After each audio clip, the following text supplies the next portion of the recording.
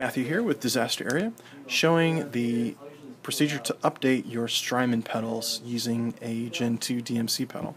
We've got one of the new DMC-2 Plus pedals, so it's basically a DMC-2 with an LED display added and USB MIDI built in. We've connected from the MIDI out to the MIDI in of the Mobius, and you can use this for bank up, bank down, program up, program down. On the timeline, there's actually a looper mode that you can access. Doesn't do anything on the Mobius, of course, but it is there for you to use on the timeline.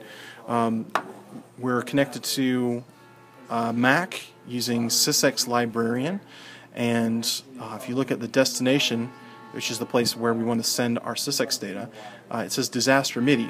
So if you plug your Disaster Area controller into your Mac or your Windows PC, you'll see a Disaster MIDI device here.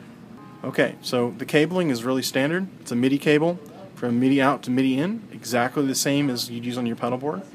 And all we need to do is hit play on Strymon Librarian. So before we play, let's just go into the test mode to verify the firmware revision we're currently running. So hold the tap button at power up and go until it says revision, and then tap the encoder. You see we're Mobius 1.06. So we'll power down and power back up to get into a mode where we can actually update. I'm going to hit the play button on Strymon Librarian to play back the selected file, and as soon as I do that, it's going to start sending Strymon data. The Mobius display will blank, and then it'll show loading, or load NG. The digits will flash to let us know that we're receiving data.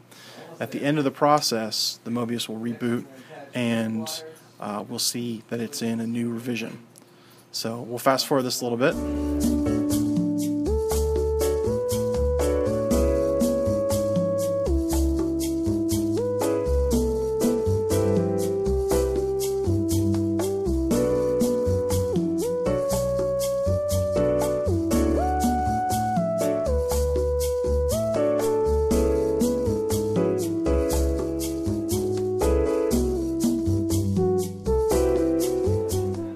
Alright, and we're getting close to the end here, so as soon as this is done, the Mobius will reboot, and it'll say Mobius.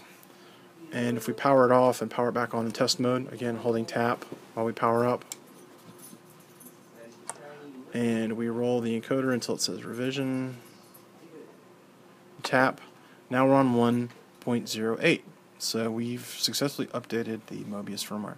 This works on the timeline and the BigSky as well. So if you're running an older version of the timeline firmware and you just bought a shiny new DMC-3XL in vintage orange perhaps, or you're using any of the Gen 2 pedals, basically anything with the screen will allow you to update the firmware using the pedal as a USB device. The one thing to keep in mind is that if you're updating the pedal using this as a USB device, it's a good idea to disable the expression pedal input, for example setting it to tap in the setup menu, and it's also a good idea to not touch this at all during the update process.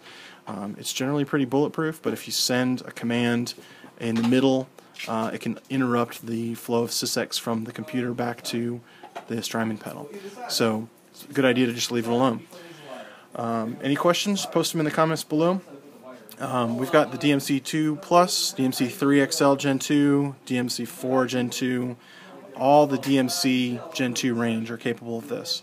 So check them out on our website, disasterareadesigns.com. Thanks for watching.